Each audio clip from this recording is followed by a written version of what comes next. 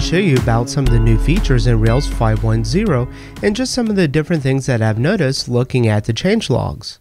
This was definitely a big release, and I think that there's a lot of great things that they have added. So to get started, you can type gem install Rails and then followed by -- pre, and this is going to fetch the latest beta version. You can then type Rails -- version to see the latest version that you have installed.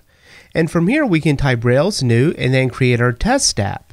If you do need to create an older version, for example, if you want to install version 5.0.1 instead, you are able to do something like this, where you put in the version number with the underscores around it. However, in our case, we want to look at some of the new features in Rails 5.10, so we're just going to type Rails new test app. And once that's installed, we can change our directory to our new test app folder. One of the big points in this release is the ability to manage your JavaScript dependencies with Yarn. To install Yarn, you can check out Yarn and you'll see that you can just run brew install Yarn and this will install the latest version available. Or if you're on Linux, they have the necessary steps here as well. So I'm going to go ahead and type brew install Yarn and then Yarn should install and then I'll be able to use Yarn within my Rails application. And in this new release, they've also made using Webpack extremely easy within your application. So I'm going to go ahead and just destroy this test app, and I'm going to create another test app, but this time I'm going to pass in -- Webpack. And this will automatically install Webpack within the application once it's created. If you have a Rails 5.1 application, if you want to install Webpack afterwards, you are able to then call Webpacker and then install. And also, if you want to use something like Vue, Angular, or React, you can also have Yarn and Webpacker manage this for you automatically. So if we call Rails generate Webpacker install, then we pass in Vue, it'll install the Vue libraries, or you could call Angular or React. On a new application, you can call Rails new test app, Webpack, and then equals Vue. And keep in mind that when you go to deploy your application to a production environment, we're familiar with the Rails assets precompile, but then they also have now the Rails Webpacker compile. So now let's say we want to add a JavaScript library into our application. So for example, we can call yarn add and then full calendar, and this will automatically add and install full calendar into our application. So within our new application under the app folder, you'll now see that we have this JavaScript folder. And in this folder we have packs, and then there's that application.js file. And within this file, this was a console.log, but I'm just changing it to an alert. And from here, I'll just copy this JavaScript pack tag, and then we'll add this into our layouts. So within our layouts, under the view layouts application.rb, I'll simply just add the JavaScript pack tag. And off camera, I created a new controller called welcome and an action called index, and I set this to our root path so it'll pick up the application layout. Starting up our Rails application and then loading it in the browser, you'll see that now we have our welcome index. However, we don't see that JavaScript alert from our Webpack.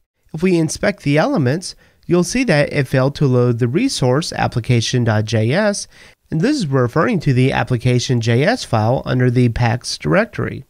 So even though we have our Rails server running on one terminal, we'll need to open up another terminal, and then we'll need to run the Webpack dev server under the bin folder in the root of our Rails application. You'll then need to come under config, environments, development, and then uncomment this third line. And this is just going to point to in reference to the Webpack dev server. And then be sure to come back and restart your Rails application to pick up that new configuration. Coming back to our Rails application, we should be able to refresh the page, and now you see the alert message. And one of the real cool things about Webpacker is if we change some stuff in our Webpacker folders, then if we save it, you'll see that it automatically runs the JavaScript. Another big change within Rails 5.10 is that it dropped Jquery as a default dependency. They've rewritten the Rails UJS library in vanilla JavaScript. So now if you don't have any third-party dependencies requiring on Jquery, you don't even need to add this into your Rails assets. Another new great feature is system tests baked right into the Rails core. So to get started, I'll go ahead and install the Chrome driver. And next I'm going to generate a new test, and we can do this with Rails generate system test, and then I'm going to call my test the welcome controller. You'll see that it creates a new file. If we open up this file, you'll see that now it requires this application system test case and it inherits from the application system test case. If we go into our test folder and then click on application system test case, you'll see that we're using Selenium and then the Chrome driver, and it targets a screen size of 1400. So I'm going to just go ahead and create a simple test, and this is just called visiting the index, where we visit our root URL, and then we're going to accept the alert Webpacker, and this is just the JavaScript alert that's fired by our Webpacker application.js file, and then we're just going to make sure that we have a h1 element tag that contains the word welcome. And then we can come back to our application root and call rake test, and it's going to run all the unit tests as well as the new system tests. And then you'll see that it automatically shows that it got our welcome index, but then the test failed because it was unable to find the model dialog with Webpacker. And I've not played around with Webpacker and system tests too much yet, but I did find that in the environments test.rb file also set the dev server host, so the Webpacker dev server will be able to serve the assets and the test will complete. And then back in our console, if we run rake test, it'll then run all the unit tests and the system test, and then you'll see that everything passed. And another new feature is Rails secrets, and this function is very similar to Ansible Vault, where you can create a secrets file, commit it to your code repository, and it'll be encrypted. So if you run Rails secrets setup, you'll see that it runs a bunch of stuff, but the main things we need to see is that it creates this config secrets.yaml.key file. It adds the key file to our gitignore because this key file is going to be super secret. So you don't want to share it with anyone because this is going to be the key that decrypts your encrypted YAML file. So you'll want to be able to store this in whatever kind of password manager that you share out with your team. And then finally, it creates this config secrets YAML encrypted file. And to edit this file, we can run Rails secrets edit. And this will use a editor based on the environment variable editor. So if you set your editor to VI or Nano, then this is going to be the editor used when you run Rails secrets edit. So if we run Rails secrets edit, you'll see that it'll load up my Nano file, and from here we can just add in any secrets that we need to, and it follows and works well with the existing secrets YAML file, meaning that if we have this production key and then below it nested we have this external API key, this production key is not going to conflict with our existing secrets file, but it's just going to add in the additional keys. As soon as you close and save the file, it'll automatically save and re-encrypt the file, and it'll delete that temporary file that it was using. And another exciting feature is the action mailer default parameters. So let's say if you have a invitations mailer where you have account invitation and then you have a couple of parameters, this is how you would set your instance variables to then be able to use in your mailer and then also the mailer views. Same with the project invitation, accepts another list of parameters. So with the new default parameters, you're able to do something like this now, where you have a before action, and then you set in the different parameters. So this way, all of these similar account invitation, project invitation that share these instant variables, we can dry it up and it's much more clean now. You'll see with the project invitation, it is just calling addProject is equal to the parameters project, because this is not a common parameter that's found with all the other different mailer actions. So I'll post into the show notes, but there's been a lot of deprecated features that have been removed. So render nothing no longer works, and render text no longer works. Instead, you would want to use plain in this case. And then also the redirect to the browser back is no longer supported. And within action support, there's also been a whole bunch of deprecated features removed.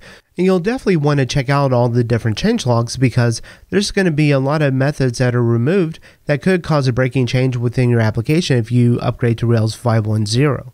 So there's been a lot of new features added into Rails 5 that just may be taken for granted. One of the big ones is changing the ERB handler from eRubis to eRuby.